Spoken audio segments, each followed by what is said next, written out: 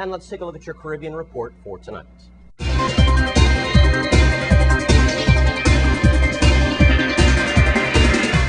We start with CARICOM, where Dr. Denzel Douglas of St. Kitts and Nevis said CARICOM could be celebrating 10 years of solid achievement in the region's health sector development since the Nassau Declaration of 2001.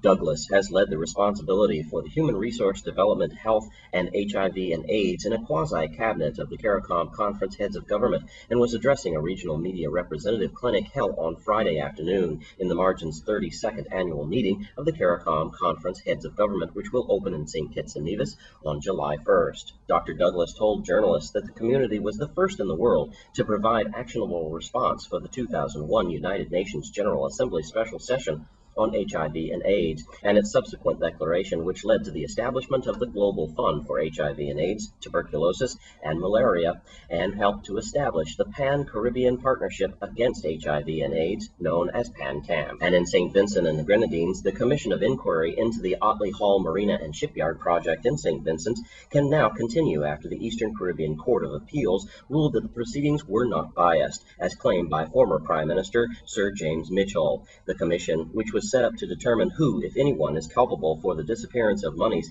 allocated in the building of the marina, went on a 2-year hiatus after the Prime Minister brought the legal challenge objecting to the proceedings, which he said were biased. Anthony Astafan, a lawyer for the government of St. Vincent and the Grenadines, said in this case, speaking on the ruling on Thursday, said one of the grounds for bias on which the Prime Minister relied was the sums letter issued by the Commissioner and the interim report that the Commissioner had sent out to the Director of Public Prosecution. The trial was completed in 2 days, and the court dismissed the claims of the application and discharged the injunction. The marina, which was built in 1993 when Mitchell's New Democratic Party was in office, was subsequently valued at between 3.5 million EC and 7 million EC, but left the nation in a debt of 200 million EC. And finally, in San Juan, Puerto Rico, Puerto Rico's Governor Luis Fortuna has said that he is running for re-election next year. The pro-statehood Republican made the announcement Sunday before thousands of delegates in the new Progressive Party. Fortuno is serving his first 4-year term as leader of the U.S. Caribbean Territory.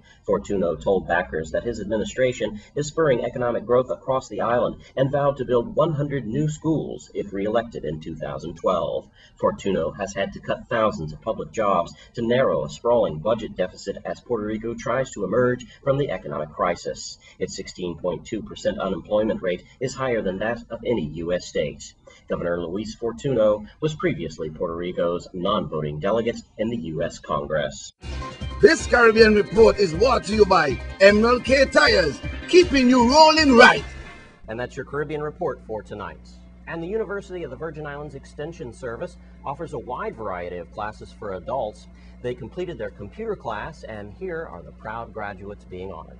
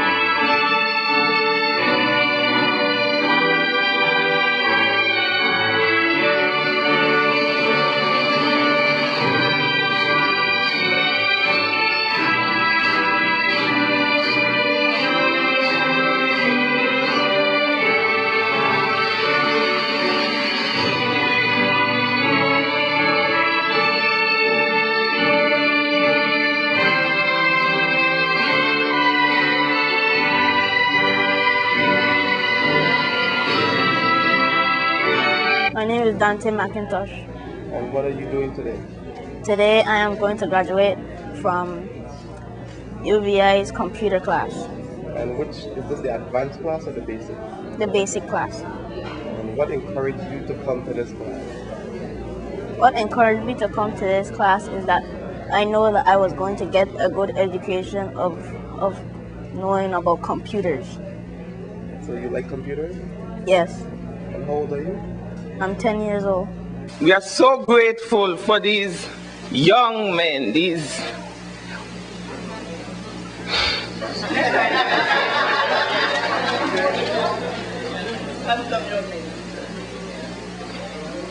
I saw this young man when he was a little boy. My children and his generation raised up. I know his mom and his dad.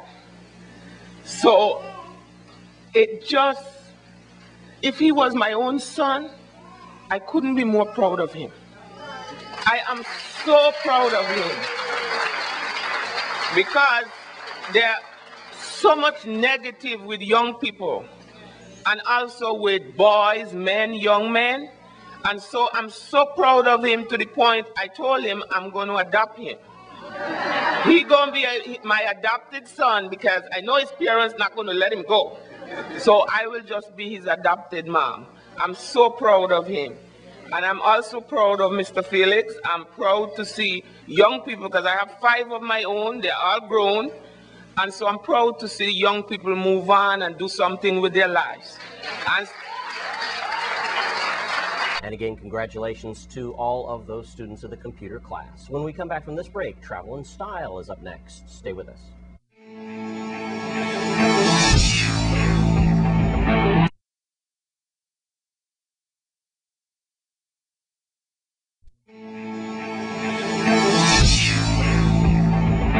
The I Am Every Man contest was this weekend. Here's some highlights. Your second runner-up.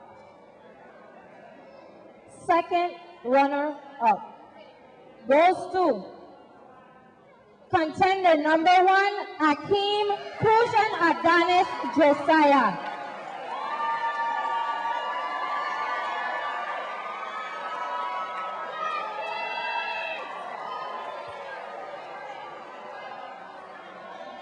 The first runner-up for this evening's competition of Captain of Travel in Style. Your first runner-up is contender number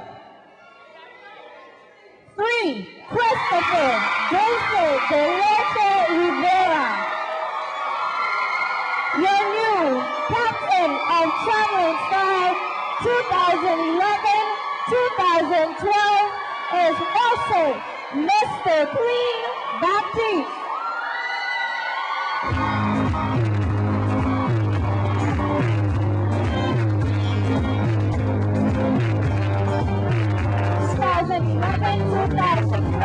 Contender number 2 is Mr. Clean Baptiste.